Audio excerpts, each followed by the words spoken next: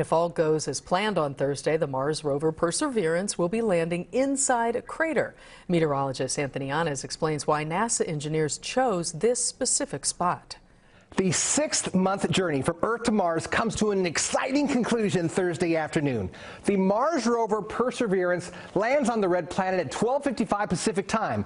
Now I want to discuss the landing site. It's just north of the Mars equator at what's called the Jezero crater. Now the rover is landing on a target that's nearly 5 miles wide. Now, one of the goals is to find signs of ancient microbial life. Now, here's why that site was chosen. This is an ancient river delta. I'm going to zoom in a little bit and see if you can see it. On Earth, these areas teem with life. Here's how Perseverance is going to look for that life.